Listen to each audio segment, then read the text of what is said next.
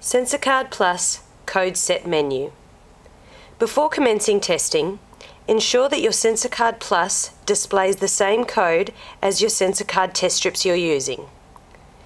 In this case, our SensoCard Test Strips are 0UL, so our SensoCard Plus monitor will require recalibration. Located inside the SensoCard Test Strip box, you will find 2 vials of SensoCard Test Strips and a code key. Use this code key to calibrate your SensoCard Plus monitor. On the right hand side of the monitor, you will find 2 buttons. Press the lower button once. Code set menu. Insert the code card. And insert the code key in the slot on the left hand side of the device, inserting it all the way and removing it. Current code is 0UL. Insert the reagent strip or press a button. The SensoCard Plus is now correctly coded to use the SensoCard Test Strips, and testing can commence.